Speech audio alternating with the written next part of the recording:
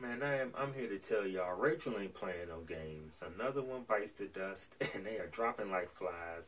So I'm glad that this has been a life lesson. I'm glad that you gave me the quote about the joy and the pain, and I hope that the pain that you've gotten from this gives you joy somewhere else. Right. It's just not here right now.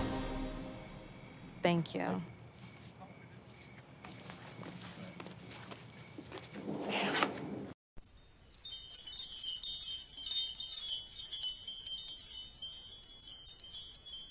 I just had a chance to watch part 1 of episode 3 for The Bachelorette, and this was a really good episode, and it starts off really good because it picks up from the shit from last week, and that's with Demario showing up unannounced. He's right there. Wait, what?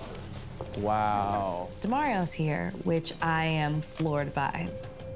Yesterday, I sent Demario home, and as much as what he did hurt me, I think it took guts coming to the mansion tonight. And so I feel like, out of respect, I should give Demario a chance to explain himself.